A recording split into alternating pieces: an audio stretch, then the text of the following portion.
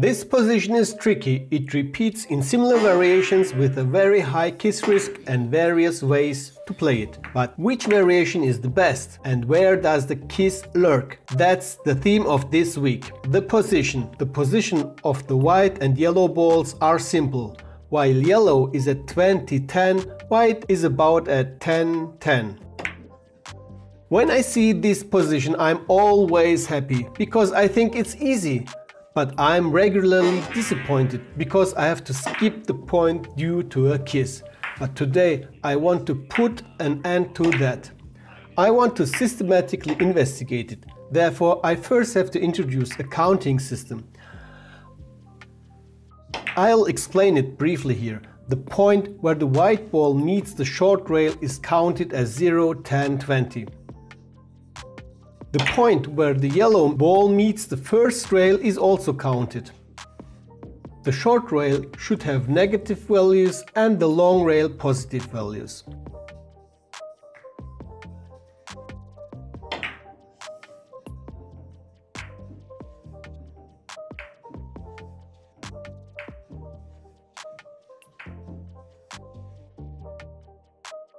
When we enter the different routes into the diagram, we get these points.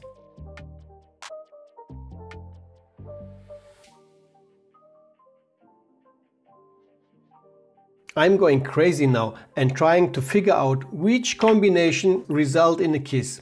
If I play enough different variations, hopefully a map of the kisses will emerge.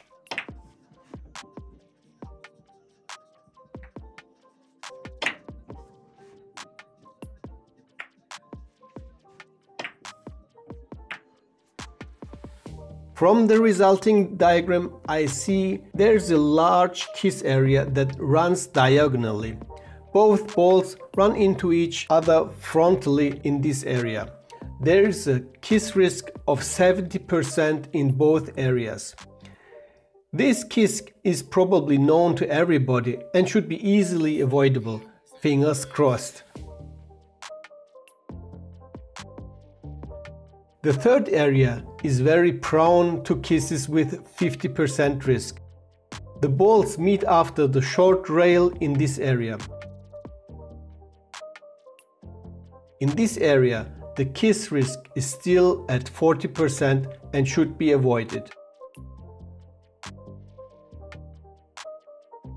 With a thin hit of B2 and little spin, I find an area with a 20% risk. The risk is lower because several parameters have to be unfavorable simultaneously, leading to a rendezvous. The next area has a 20% kiss probability and is a relatively large area where yellow is played very thick. The kiss then comes after the third rail. So how should we play now? I see a very large area with a thin hit that has absolutely no kiss risk. Also, due to the slow yellow ball, there is a good follow-up position. On the one hand, this is very good, but with the thin hit, we incur a very high sensitivity to vertical spin and the impact speed. This will make it more difficult to make the point with the red ball.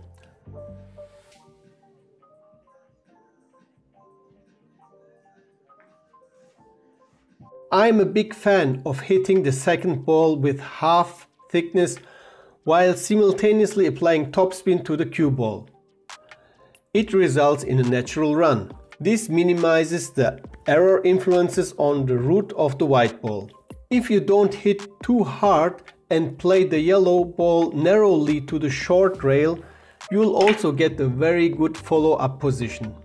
However, this route is dotted with kisses at almost 6% and potential serious and awaits.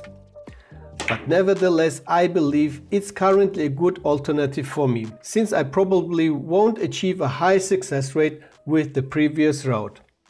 I hope the video is helpful for you and I'm looking forward to your feedback. Stay strong, stay safe, stay at Night Cafe.